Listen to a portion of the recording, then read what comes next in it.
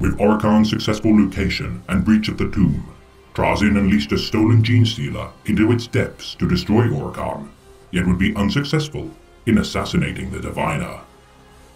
With the passage of centuries, the gene stealer ascended to the form of a patriarch, and in its image created a gene stealer cult, which now infested the planet. The Imperium of Man enacted exterminatus upon Serenade, and from the ashes of the now dead world, only the Necron stasis tomb remained intact.